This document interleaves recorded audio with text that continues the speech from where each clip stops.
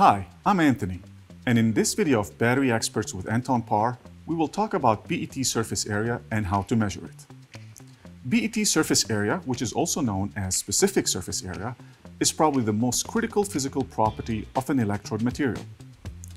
This method uses gas sorption data to quantify the number of molecules of adsorbate in a monolayer on the surface of the material. This type of data is obtained with a gas sorption analyzer, also known as surface area analyzer. After accurately weighing the sample in a cell, preferably with a 4 decimal microbalance, the cell is placed in the sample preparation station for degassing. A sample ID must be created in the software. Here, the information entered would be the sample type, whether or not to activate powder protect mode, which slows down vacuum evacuation and prevents elutriation, the cell ID, where you select whether you are using a calibrated cell or an uncalibrated one. This in turn will adjust the calculation of the void volume. You can also select to automatically import the degassing information, which saves all information related to pretreatment and analysis with the sample ID. Degassing is done by vacuum or flow, but in both cases, it is also necessary to heat the sample in order to ensure that it is completely dry. The heating temperature varies depending on the sample type, but for the battery materials, it is usually between 80 to 150 degrees Celsius.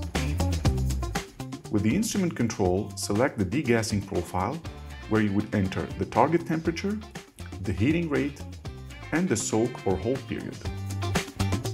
Degassing time varies by sample, but for electrode materials, it is usually done within 6 hours to overnight, and you can monitor the degassing status in real time on the touchscreen or in the software.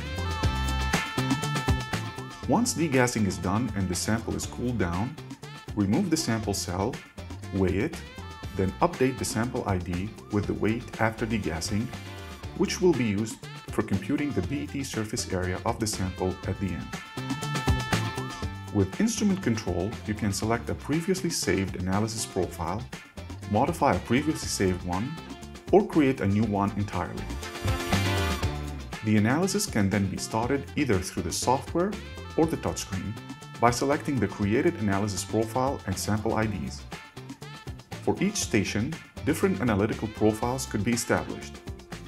Common analysis parameters such as adsorbate gas, analysis temperature, and void volume mode should be the same for all samples, although equilibrium parameters may differ depending on the sample. Once the analysis is done, the BET surface area is automatically calculated from the multi-point isotherm displayed on the touchscreen.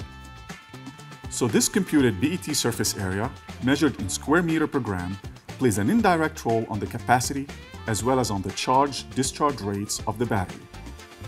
And in the next video of Battery Experts with Anton Paar, we will examine the role of particle size and the particle shape on the entire process.